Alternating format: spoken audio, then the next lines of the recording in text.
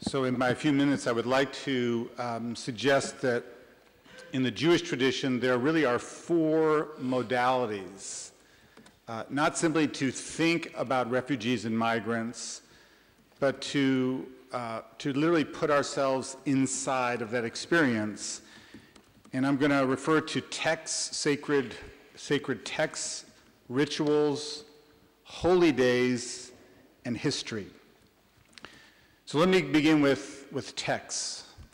We have in the Jewish tradition a number of very clear mandates as to our obligation regarding migrants and refugees. The most potent is found in the 19th chapter of the book of Leviticus, chapter 33, where we're given a threefold progression. It says, "V'chi yagur itcha ger ba'artzachem." When a stranger, you could put refugee, you could put migrant, lives with you in your land, it says, "Lo tonu oto," you may not oppress. So the first obligation is to not oppress, not a very high bar. The second obligation is, "Ke'ezrach mikem yiyeh lachem." The stranger who resides with you, the refugee or the migrant, must be treated equally. Still not the highest bar. The last part of the verse gets us to the high bar. Ve'ahavta lo kamocha. You shall love that stranger as yourself. Why? Ki gerim heitem be'eretz Mitzrayim. Because you were once in his shoes. You know through your experience what that was like. So we have a text that's commanding not simply what we are to do, but how we're to get inside, to, in a sense, cultivate empathy, so that it's not simply an external obligation, but it's an internal experience that leads you to no other action than to welcome. If I could think about a second area, which would be holy days. In the Jewish tradition, two of our holiest days are only about refugees and migrants. The first, in the fall, we observe the Feast of Tabernacles, known in Hebrew as Sukkot. It is a holy day to remember what it was like to be on the journey. We're to live not in our homes, but in a fragile harvest booth, outside, vulnerable to the wind and to the rain and to the sun. That is to remind us that we weren't always a settled people, that we actually have to recover what that experience is like.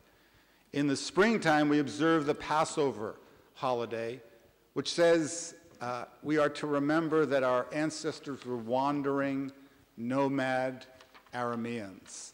They were both migrants and refugees. We're to eat bread that's not delicious. It's dry, it's hard, it's tasteless, like the desert.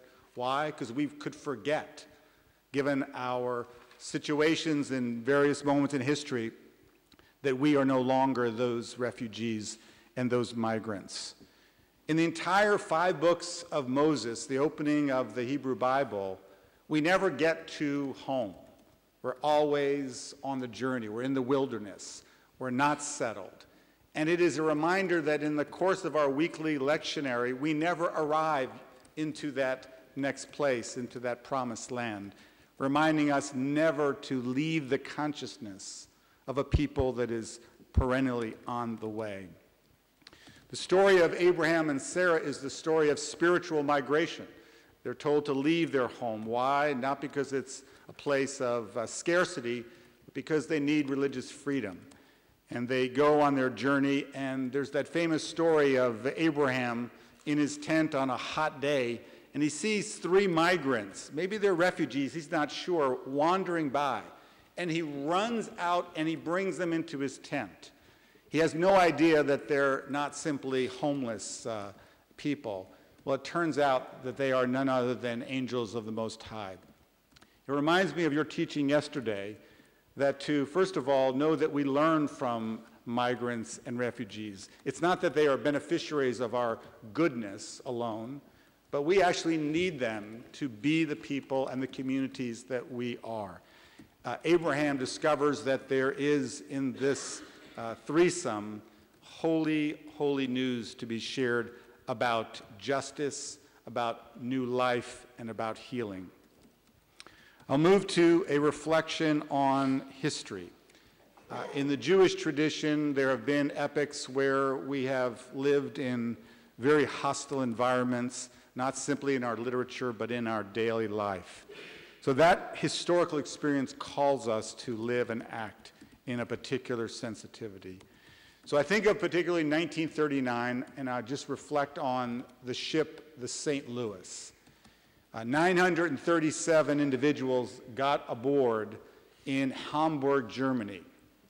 They thought that they would be able to leave Germany and arrive to the land of freedom.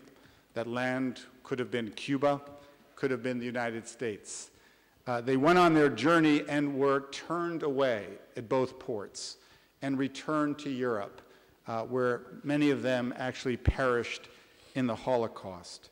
What was the argument made against these particular 937 travelers?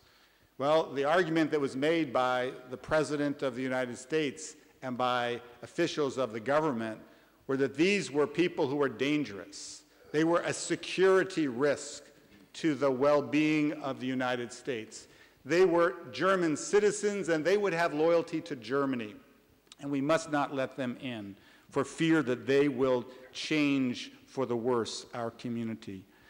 I think of how we are in a similar moment, and we hear the same arguments against the admission of refugees into our midst. And we think about certainly current government policy in the United States around refugees, and oftentimes in the last months we are distressed, we are feeling religiously challenged to oppose. But yesterday I would just point out that the Fourth Circuit in the United States upheld the Ninth Circuit decision that the executive order against the immigration, the travel ban, particularly on Muslims into the United States, is illegal and must be opposed on legal grounds, not just moral grounds and not only on religious grounds. So there is actually progress to be stated. I would also point out that the attitude towards migrants and towards refugees is colored oftentimes by ethnicity, by religion. And so on the day that the first travel ban was issued, back in February, in Victoria, Texas, the local mosque was burned to the ground. And on that same day, the leaders of one of our Reform congregations, just to note, we're the largest Jewish movement in North America, larger than the Orthodox and the Conservative combined. In this little small town, the Reformed synagogue, B'nai Israel, went to the leaders of the mosque and gave them a set of keys to the synagogue and said, you need a place to pray. You no longer have your house of prayer. Our house is now your house 5 times a day. Please sanctify our place. Well, we know that one of the moments, and again, we're talking about ethics in action today. I hope we'll get to a lot of action. What is it particularly that faith communities can do together to stand against the attitudes and the policies that lock the gates towards migrants and towards immigrants? Well, in some concrete ways, our congregations are becoming sanctuaries. Even our summer camp in Bruceville, Texas, has been housing children from Central America. While we fight out the legality, we put them in our summer camps during the year so that they could enjoy the benefits of that beautiful place. When the cemetery in Philadelphia, the Jewish cemetery, was desecrated, the Muslim, the Jewish, the Christian, the Buddhist, the Sikh, the Hindu community, we gathered together and we stood against hate. So the power in this place, in this moment, is not only political power and not only moral power, but religious power, as we stand against the policies that violate our faith and our core sense of right and wrong. My colleague at the Hebrew Immigrant Aid Society, Mark Hetfield, said, and I'll quote his words, the famous words of Emma Lazarus on the pedestal of the Statue of Liberty read, "Give me your tired, your poor, your huddled masses yearning to be free." And until 1921, this was an accurate picture of our society in the United States. But under present law, it would be appropriate to add, as long as they come from Northern Europe, are not too tired, or too poor or slightly ill, never stole a loaf of bread, and can document their activities for the past 2 years. It's clear that we are at a point of moral testing in the United States in particular, and I take both responsibility for and agitation towards those policies. And I would say that in comparison, in thinking about the Syrian Muslims who have been welcomed not just into the country, but the last Syrian Muslim family that entered came to one of our congregations in Chicago, Am Shalom in Glencoe, Illinois. And I would say that whatever we've been able to do is still only a drop. But if you think about the 18,000 Syrian refugees that have been settled in the United States, if we compare that to Canada, which has 40,000 in that same period of time, there is certainly a comparison, but also an example of how to do this work on a higher level. We also know that last year the U.S. admitted from the Democratic Republic of Congo approximately 16,000, and that's more refugees than any other nation took in. And overall, 85,000 refugees came to the U.S. last year, more than any of the years of the Obama presidency. This year it was supposed to be 110,000. That was determined before our new president took office. But obviously that number is being reduced as we sit, and if 50,000 come in, it will be a miracle. So we are called to act. We are called not simply to talk and to pray and to hope. We're called to mobilize the strength that we possess, the power that is so much in our hands. And I would just conclude with 2 observations. One, I would just give you the ritual. I hold in my hands a prayer shawl. In the book of Numbers, we're told to pray with a prayer shawl, and that it must be a 4-cornered garment. And on each of the 4 corners are to be specially tied fringes, which are to remind us of the 4 corners of the earth. Now, normally a prayer shawl, a talit, is made out of beautiful wool, black and white, very distinguished. This one is a piece of cloth that I bought in a refugee camp in Chad in 2005 when I was there as part of a humanitarian mission to not only witness the Darfur genocide unfolding, but to help awaken the conscience of the world. So I decided in that moment to buy this piece of cloth. My daughter, at that point, preparing for her bat mitzvah, helped me tie the ritual fringes onto this tallis.